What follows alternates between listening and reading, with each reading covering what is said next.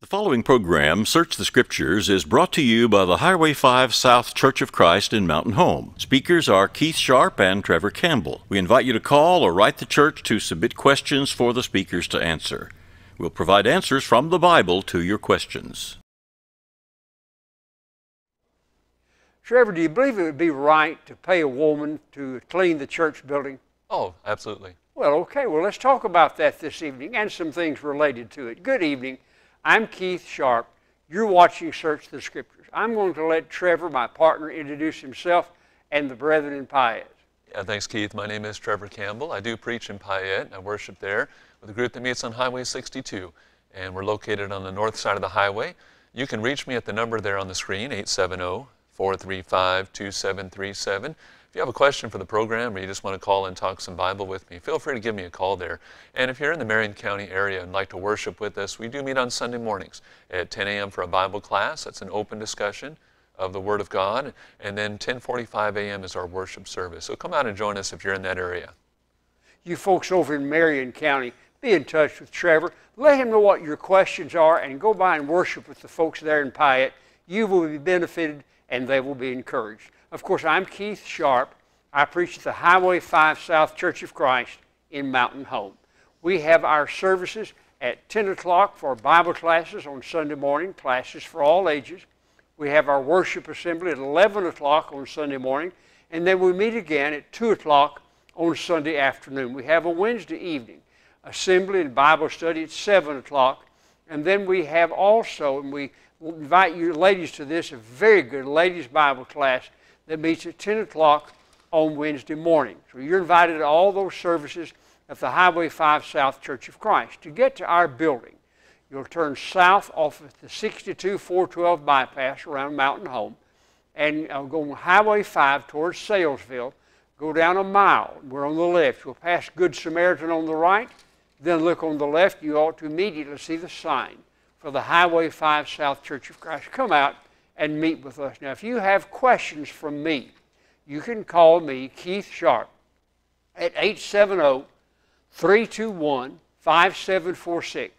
Or you can email me at keithsharp2021@gmail.com. Or if you prefer to write, you can certainly do that to Post Office Box 263 in Mountain Home, 72654. Let us know what your questions are. Your questions generate the subject matter on this program.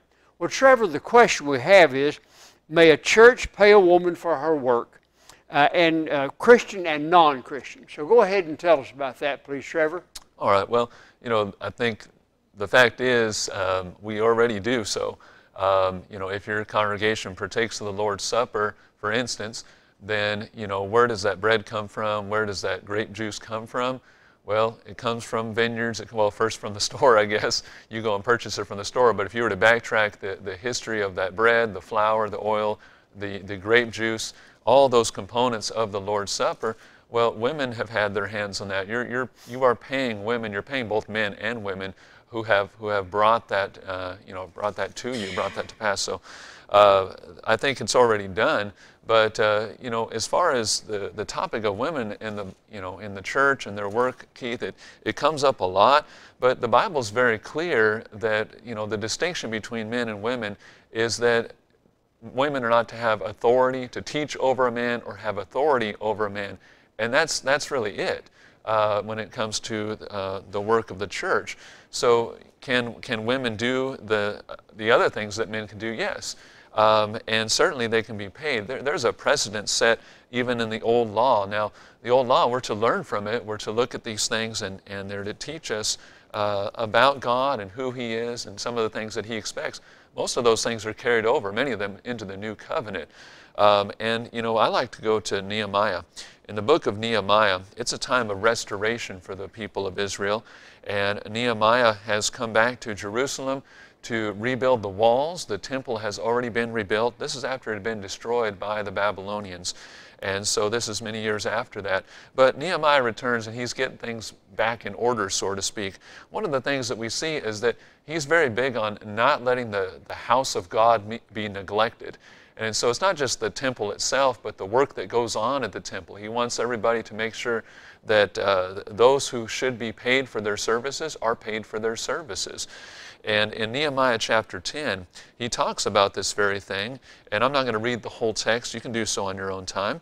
But he talks about the offerings for the house of God. In the very last verse, in verse 39, he says, "For the children of Israel and the children of Levi shall bring the offerings of the grain, of the new wine, and the oil, to the storerooms where the articles of the sanctuary are, where the priests who minister and the gatekeepers and the singers are, and we will not neglect the house of our God." All right, so the temple of God and the services that are performed there, they needed supplies for those things. They needed supplies for the priest and for the Levites who worked there as well and assisted the people. These are spiritual leaders. And so, yes, spiritual leaders, people in a leadership position doing a work for the local church, I think this translates very nicely, that they are to be provided for and taken care of. We at Payette, whether it's myself or someone else gets up behind the pulpit and preaches the Word of God, we pay that person. They put a lot of hours and energy and time into preparing a sermon and a lesson to be studied. And to get up and do it is also a great effort.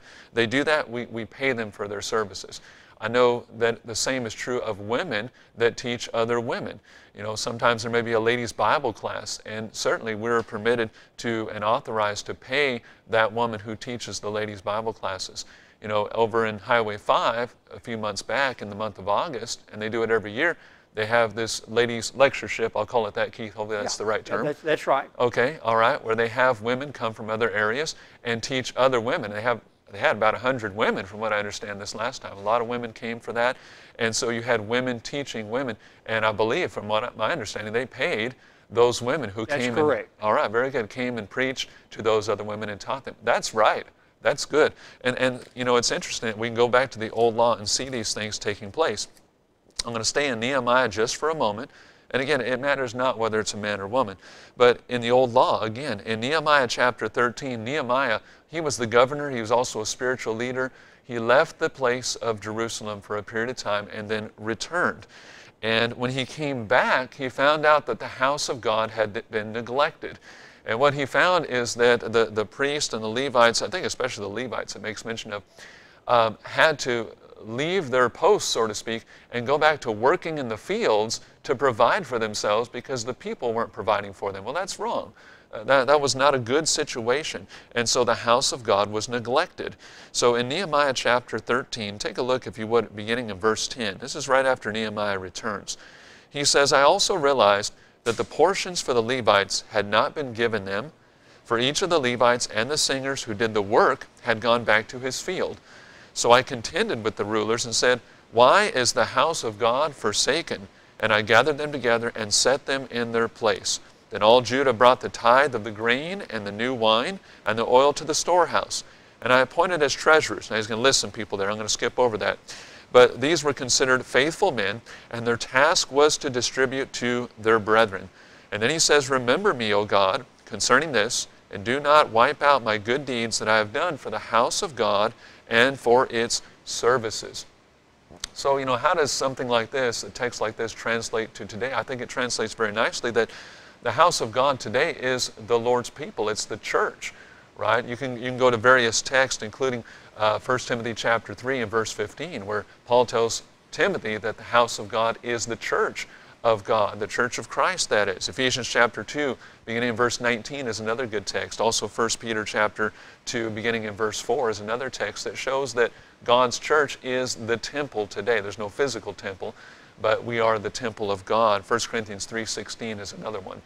But we have local places of worship. Well, those local places of worship, those houses of worship, need to be preserved and kept up and ready for use every time that the assembly comes together. And so that means it needs to be cleaned and swept and orderly and taken care of. It may need maintenance done on it. We need supplies like the items for the Lord's Supper, the bread, the fruit of the vine. Whether you make your own bread, some congregations do. We did so for a long time in Payette. Make your own bread or just purchase some unleavened bread.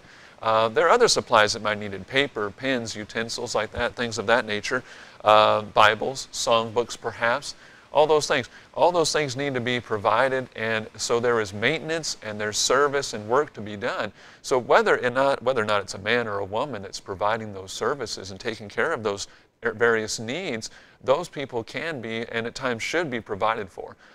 So Keith, that's about all I have to say right now. I'm going to kick it over to you. Okay, thanks very much. Now, the question is, may a church pay a woman for her work? And then it says Christian and non-Christian. Well, let's look at, first of all, Trevor's 100% correct that there are limitations on what women can do for the church. And he mentioned the fact they cannot have authority. That's first over the men. That's 1 Timothy chapter 2, verses 11 and 12, where Paul says, I do not allow a woman to teach or to have authority over a man.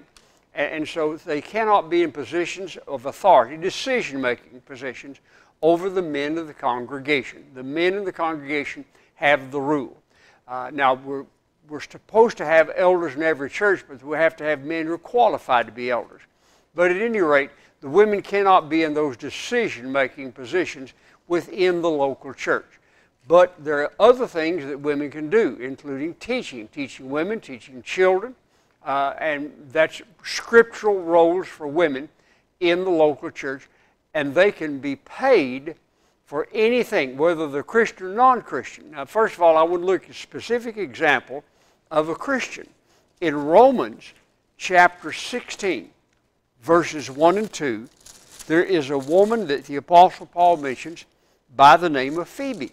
This is Romans chapter 6, verses 1 and 2.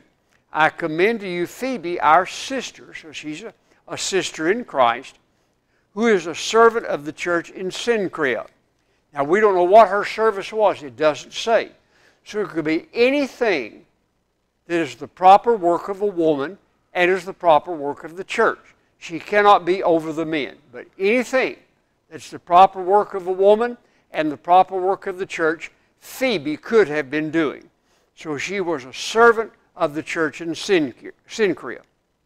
That you receive her in the Lord, now notice carefully, in a manner worthy of the saints, and assist her in whatever business she has need of you, for indeed she has been a helper of many, and of myself also. That assistance could have been helping her out in doing something, or that assistance could be providing the funds that she needed in order to do those things.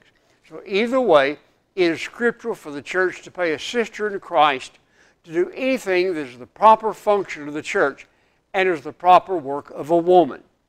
But now what about a woman who's not a Christian? For example, would it be proper and scriptural to pay a woman who's not a Christian to clean the church building?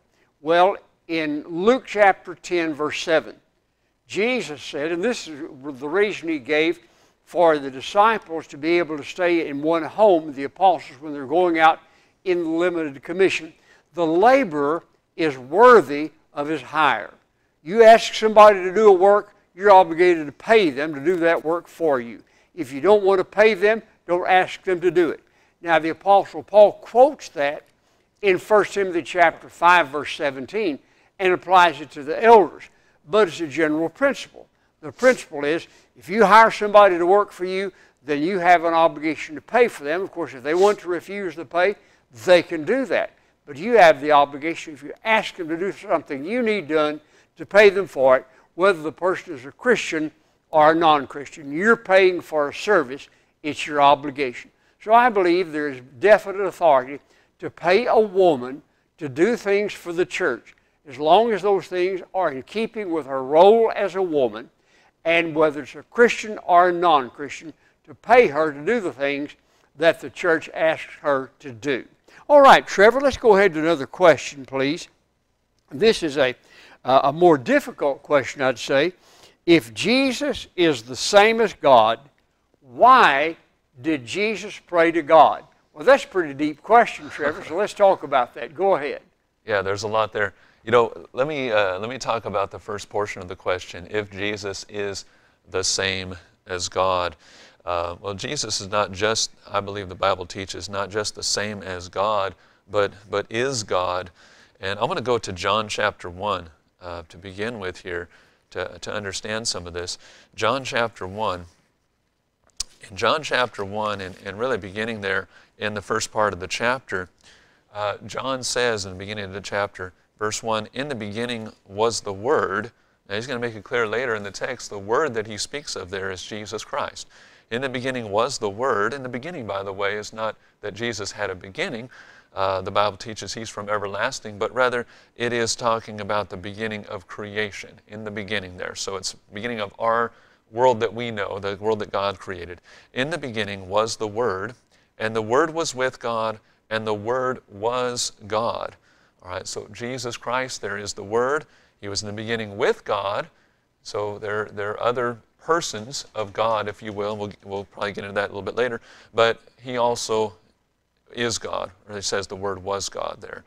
And He was in the beginning with God. Then He goes on to talk about the creation. I mentioned the context is the creation, the immediate first portion here. All things were made through Him. Without Him, nothing was made that was made. So that's the beginning that he speaks of there in verse 1. So Jesus is God. The Word is God. Now, if you come down further in the text, come down to verse 14 there, he says, the Word became flesh. So this tells us he's talking about Jesus here. And dwelt among us, and we beheld His glory, the glory as of the only begotten of the Father, full of grace and truth. All right, so the Word is Jesus Christ. He became flesh. John says He dwelt among us. We beheld Him, beheld His glory. So that's the same Word that he's talking about in verse 1. And the Word was God, he says. Now, if you notice, you know what, let's go back up to the beginning of chapter 1 there. Right after it talks about the creation in verse 3. In verse 4 it says, in Him was life, and the life was the light of men. All right, so in Him was life. If you fast forward to the end of John's book, basically to the end, in chapter 20, and right at the end of chapter 20, verses 30 and 31, John tells us why he wrote about all the things that Jesus did. He wrote about the signs that Jesus performed. And he says in that text that there were many other signs that Jesus did, which are not written in this book, but he goes on to say, these have been written. Verse 31, these are written that you may believe that Jesus is the Christ, the Son of God, and that believing you may have life in His name. So you look at the beginning of John's book, and he talks about Jesus being God, and that there is life in Him. In Him was life, he says in chapter 1, verse 4. And here in this text in verse 31, he says, I have written these things so that you may believe in Him, and when you believe on Him, then you have life in His name. God, life comes from God. God is life and light, and God gives us life, right? So He physically made the creation and physically breathed into man the breath of life and gave mankind life, brought us to life. And He is the one who gives spiritual life. So if you kind of tie this together, John said that in Jesus is life. That's because He's God. You know, that can't be said of any mere man. In Him is life. Well, we might be alive physically. We don't have the power to give life to anyone else, right? So in Him is life. He is God. In this text here of chapter 20, verse 31, Jesus is the Christ, the Son of God, and if you believe in Him, there is life, having believed in His name. Now, Jesus Himself told the people that He was God in John chapter 8, the same book. In John chapter 8 and in verse 58, and I know we haven't even gotten into the second portion of the question about Jesus praying to God, but nonetheless, because the question was worded the way it was, if Jesus is the same as God, I think it's important to understand that He is God. In John chapter 8, verse 58, Jesus says to the people, most assuredly I say to you, before Abraham was, I am. Now, I am was the name that God gave to Moses. And so that is my name, God said. So I am. Jesus is saying, I am God. I have that same name. So He is deity. He is God. So Jesus is not just the same as or like somehow an equal to. He is equal to and is God. So He is with the Father and with the Spirit. There are three persons of God. This can be seen when Jesus is baptized. When Jesus was baptized, the Holy Spirit descended upon Him and alighted upon Him. And that's when Jesus began His ministry, by the way, and began performing those signs and wonders once the Holy Spirit came upon Him. And then also there's a voice that came from heaven when he was baptized saying, "This is my beloved Son, hear him," or "whom I am well pleased," excuse me. So this, that text right there shows the persons of God, God the Father, the Son, and the Spirit. And yes, we'll get into it, I'm sure, that Jesus did pray to the Father, as we're also supposed to do as well. But he is God. Keith, I'll go ahead and kick it over to you for right now. Okay, thanks, Trevor. And yes, you've done an excellent job in establishing that he was not only the same as God, and in fact, in John 8:58, it says, made himself equal with God. And so certainly, he's deity, but he also became human. There's several passages that teach this and go into detail. I think the one that perhaps goes into the greatest detail is Hebrews chapters 1 and 2.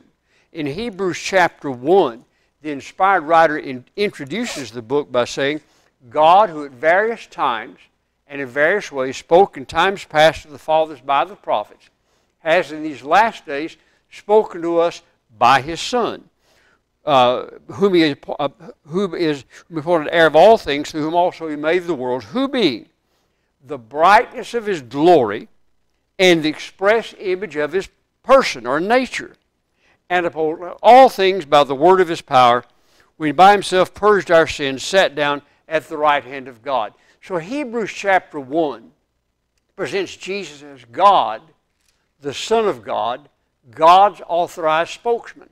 And he proceeds to quote 7 Old Testament passages to prove that Jesus is God, that Jesus is deity. Then in Hebrews chapter 2, verses 1 through 4, he tells us to listen to him, since he is God's authorized spokesman. He's deity, he's God. Then he begins a great discussion, a wonderful discussion of the humanity of Jesus by quoting Psalm 8, where David says, what is man that you're mindful of him, or the Son of Man that you take account of him? And the Hebrew writer applies that passage to Jesus, that Jesus became a man. And then he gives 7 reasons that Jesus had to become a man. And then look at Hebrews 2, verses 17 and 18.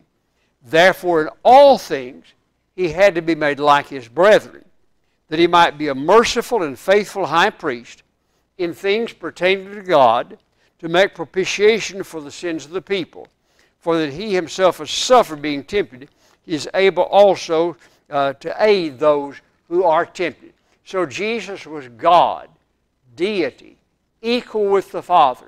But Jesus became a man, human, equal to us in nature. Now that's what Paul calls in 1 Timothy chapter 3, the mystery of godliness. It's something that is indeed profound for us to consider.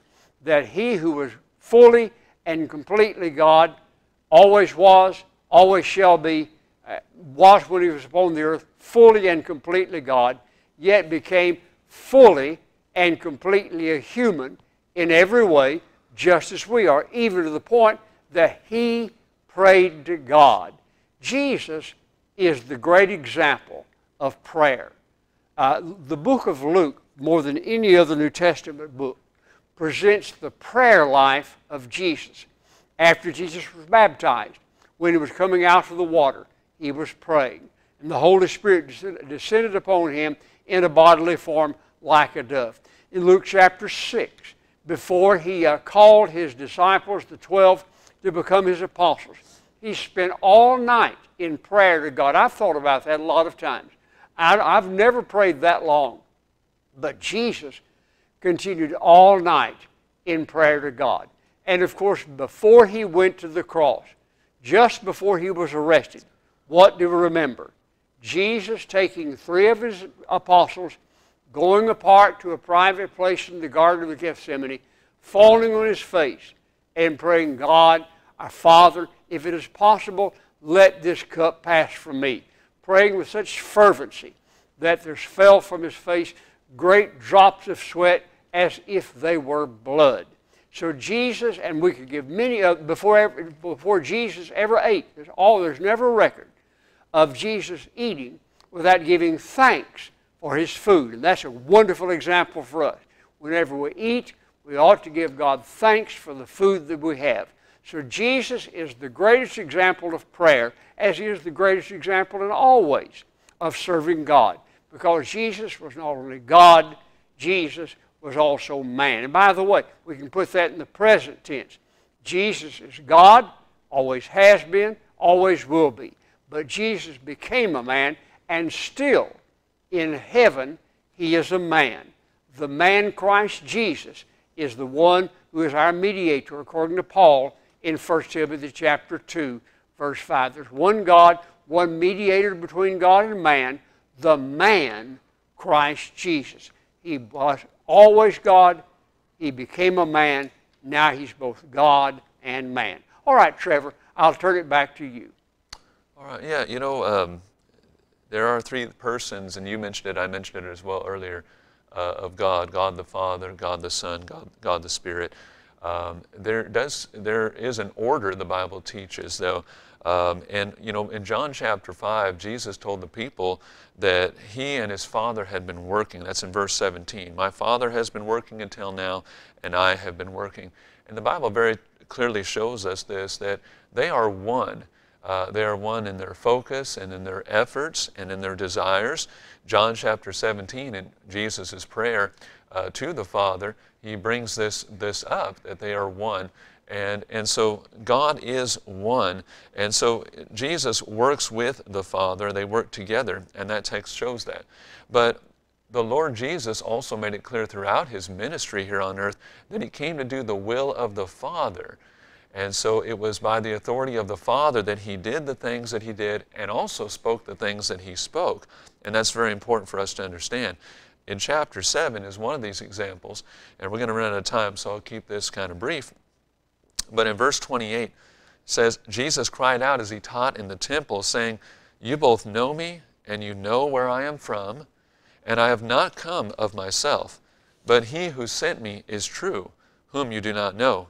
But I know him, for I am from him, and he sent me. So Jesus makes it clear that he was sent by the Father. And again, he didn't come of himself, he says, and he's basically telling the Jews there, they really don't know who God is. They would have recognized God in the person of Jesus Christ, that character of Christ. But they did not. They did not know God, and they didn't have the love of God. But nonetheless, Jesus says, I know him, and I've come from him. He sent me. And so he is, as the Hebrew writer says in chapter 1, he's the express image of God, the person of God. And so we can see what God looks like by seeing what Christ did in the flesh, his character. Here in this text right here, though, he was sent from God. And repeatedly throughout his ministry, again, he makes it very clear that he does the will of the Father. In fact, in chapter 14 of John, and in verse 28, again, I'll keep this very brief, he says, You have heard me say to you, I am going away and coming back to you. If you loved me, you would rejoice because I said, I am going to the Father. For the Father, or my Father, my Father is greater than I. And so there is definitely an order that the Bible teaches, that the Father has authority, and the Father gave instructions to the Son, and the things that he spoke and heard in heavenly places, Jesus spoke those things on earth. Well, we're going to run out of time, but hopefully maybe we'll have some time next, to talk about this in the next episode a little more about prayer. But it is true, Jesus is God, and he also prayed to the Father. So we thank you so much for joining us this evening. If you have more questions about prayer, certainly submit those, but maybe we'll talk a little more about this particular subject next time. Thanks so much for joining us. Thank you for watching Search the Scriptures. If you have a Bible question or comment, you may call 870-321-5746, email keithsharp2021@gmail.com, or write Keith Sharp at P.O. Box 263, Mountain Home, Arkansas 72654, and your question will be answered on the air. Be sure to watch next week at the same time for another edition of Search the Scriptures. Until then, the Lord bless you and keep you. The Lord make his face shine upon you and be gracious to you. The Lord lift up his countenance upon you and give you peace.